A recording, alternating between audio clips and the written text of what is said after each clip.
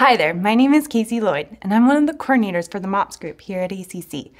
Every year in MOPS, we have a theme verse, and this year's verse was one the Holy Spirit used to really encourage and challenge me. Psalm 139:14 says, "I praise you because I am fearfully and wonderfully made. Your works are wonderful. I know that full well." There are three main things I have learned from this short but powerful verse. The first thing I have learned is what this verse says about God. He is the creator of all things, including every single human being. Whether they are Christian or not does not change the fact that all humans are fearfully and wonderfully made by God. I praise him because I know the goodness of his creation. He tells me just that in Genesis 1:31. God saw all that he had made, and it was very good.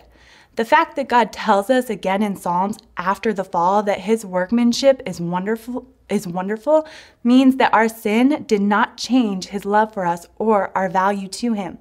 This leads me to my second point, and that is what this verse says about me. My worth is not a reflection of what I do, but it is a result of who my Creator is. I am a wonderful creation simply because God's work is wonderful. King David also tells us in Psalm 139 that we are skillfully woven and knit together. We are seen and our lives are carefully planned by God. How great is it that our worth is not dependent on how we feel about ourselves?